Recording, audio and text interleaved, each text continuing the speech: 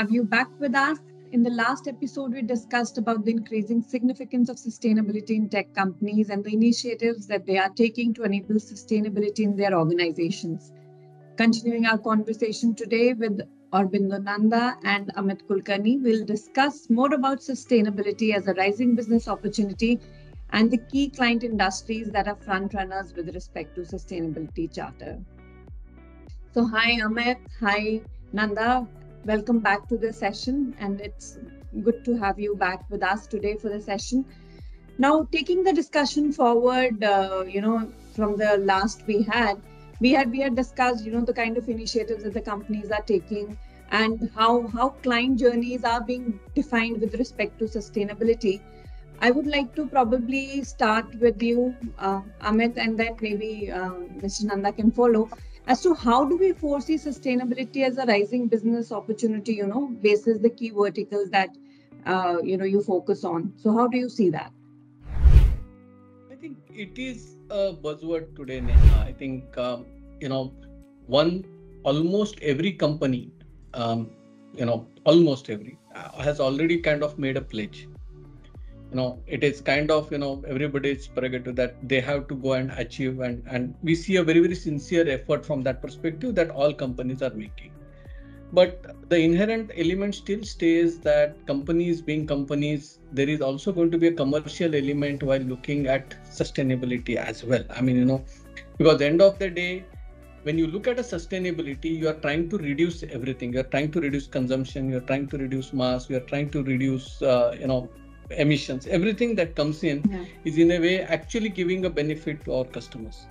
And that is where today most of the customers are, while they have done their or they're doing their assessment of their current footprint, defining their goals, they're also looking at what is that investment they would make and what is it that they would get in return. So an ROI vis-a-vis say a commercial element as well as an environment element is a key factor for both of them. And I think where we are able to kind of bring both these elements together and kind of approach the customers, I think there is an opportunity where we would be able to contribute to their journeys as well.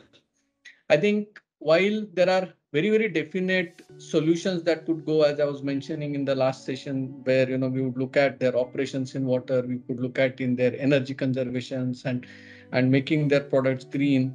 A lot of but what happens is today there is a kind of it is a very broad subject. Number one, there could be everything or a lot of things that come in can actually be contributing to sustainability. So it's not left only to one organization to kind of think and go to achieve the goals. And as the time goes by, because from a 0 to first 10%, that's going to be an easier journey. But as you move from the first 10% to 20% of of achievement of goal, it is your journey is going to start getting difficult because your avenues are start going to they will start reducing for you.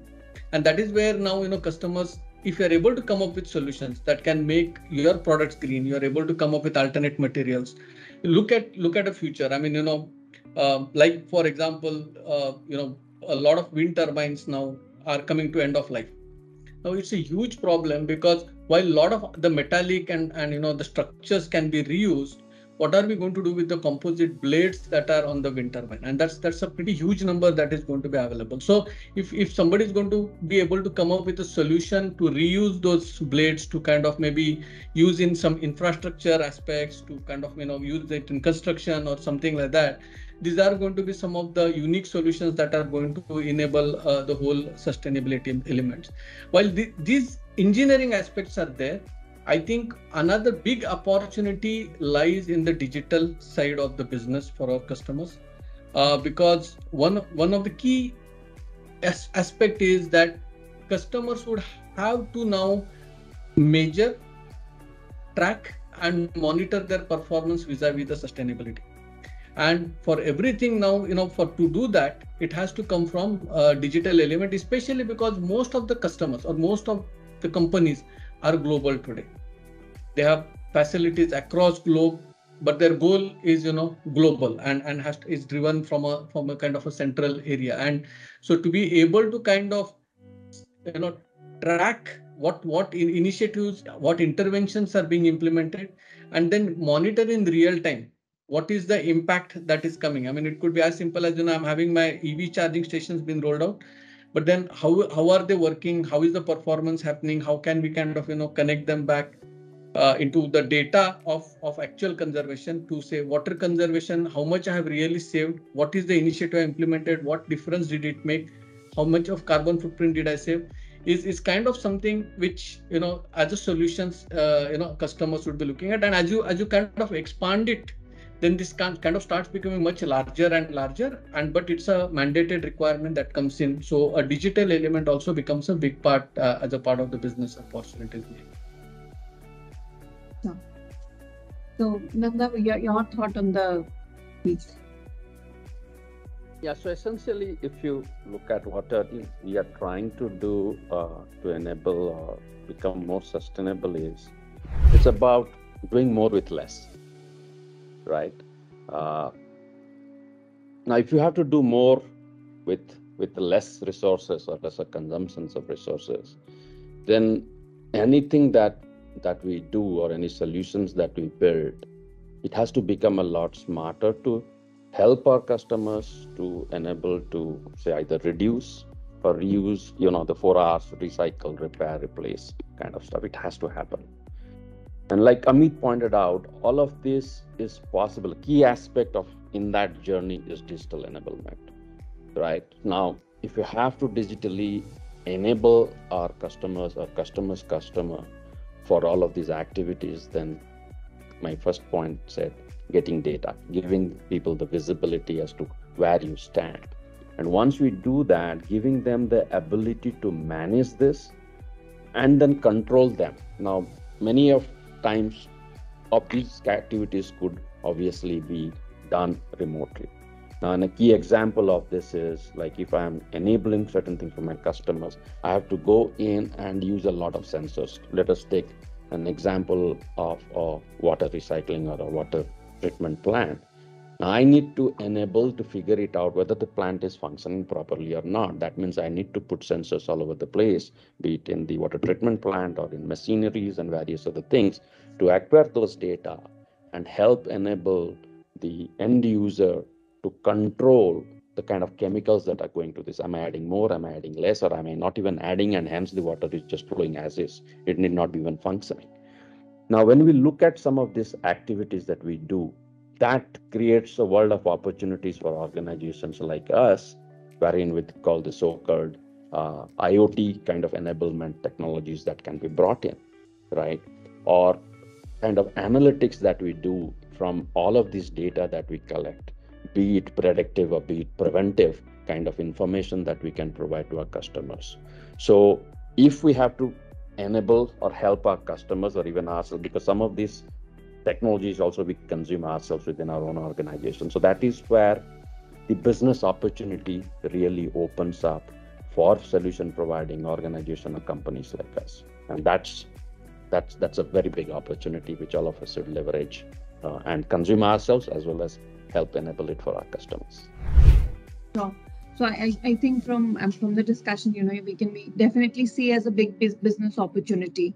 And you said, as Amit rightly pointed out, when you think commercially, you have to look at it as, from a business aspect as well.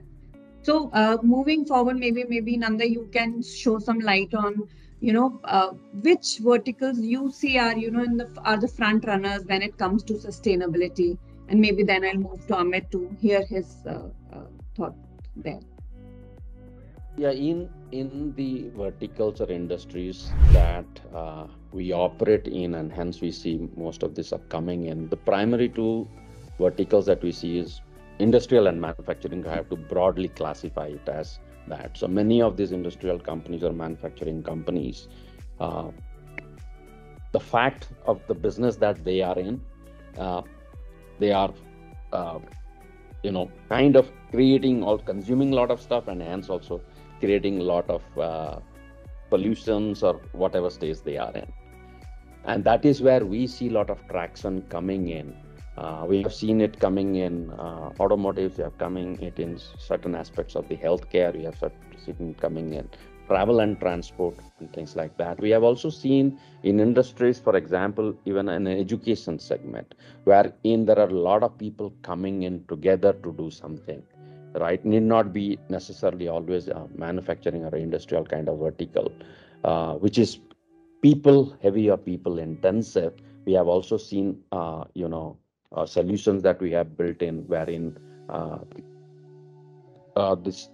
the solutions can help reduce the consumptions, be it in terms of their water, be it in terms of the resources that they use, either consume or recycle some of those. So we have seen a mixture of all of these things, and that's where we bring our solutions around this. We develop our solutions and take them to our customers. Sure, sure. Thanks, Nanda. So, Amit, I think as Nanda just pointed out, industrial and manufacturing. So, I think you would also share that those industries, your side of the story. Absolutely. I would kind of maybe twist your question a bit to say basically it's not about a particular industry being a front runner from a sustainability perspective. I think globally it is a phenomenon that has caught up. What is interesting is probably each domain or each sector has a different element of sustainability that is coming in, and it's also interesting to kind of track how and where such kind of, or what is it that particular sector is currently focused on. I think one of the universal factor we see is energy. That is a big ask today. Maybe even the current global scenario is driving that, impacting it in a way. But each one trying to see how the energy can be conserved, how the clean energy can come in, how it can be more efficient. People are trying to now generate megawatt range of hydrogen using wind turbines, for example, to tide over the energy crisis probably that is happening in Europe, and so many things that are coming up, which become one of the key areas of the sustainability solutions that is coming in. And it but if we just extend it a bit, one of the most of the contributing industry probably is more of oil and gas. I mean, inherent nature of the business is, it is kind of digging into and pulling out the petroleum, mining industry for that matter. These are polluting, and for them, a natural transition from where they are today as a fossil fuel is getting into more green fuel. So we see a lot of our customers which are into oil and gas are kind of transitioning to bring in a balancing solutions from more cleaner and greener and more efficient energy sources. You take this to products, so smaller products. Each one is looking at making their products more efficient, and energy consumption becomes one of the factor there. Apart from that, as we talked about some time back, the digital is going to be a factor for all of them, which is again a universal. But if you get into, say, automotive sector, that is where they are looking now at EVs coming in. But EVs, are they really fully sustainable, or we are going to run into a problem of managing the lithium-ion batteries that are coming in? So how to manage those problems are some of the factors which automobile is looking at. I think one of the driving factor for sustainability, and again this could be more universal element, is more to do with the product itself. So that this is basically where assessing the whole life cycle of my product that is coming and figuring out where all can I reduce, where all can I make it more efficient, and where all can I make it green. I mean, we know, for example, a telecom customer, they would be looking at the energy for, say, their data centers, and they're procuring multiple such equipment. Now they are looking at those products which they're procuring, which are state bought out equipment, but then they're evaluating those products to figure out how can those products be made green, and changing their own specifications to kind of give back and say, okay, how can I get a more greener product from for my operations kind of thing. So it is, everybody's looking at various aspects of such kind of things. And I think it's not one particular sector, so to say. I think all sectors are coming in, and that is what makes sustainability, as we call it in our terms, as a big bet, because it's a global phenomenon. There is an alignment that is coming in.